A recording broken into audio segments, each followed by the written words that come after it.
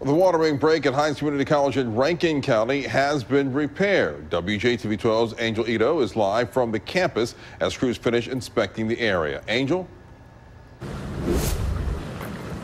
That's right. Now, the crews repaired this break just a little bit after 4 this afternoon. Now, right now, they're running water through this fire hydrant to make sure that there is not any trapped air left within that pipe. It's really important that they do that because allowing that air to get through the pipe can prevent any future breakage from that repaired pipe. Now, to the right of me, behind me, you'll see is a swamp, and that is where that pipe sits. Now, they've put additional stabilizers in place around the pipe to make sure nothing in the water knocks it out of place, and that includes concrete and wood. Now, they're saying that they hope that these stabilizers will keep the pipes in place for the near future. In Rankin County, Angel Ito, WJTV 12.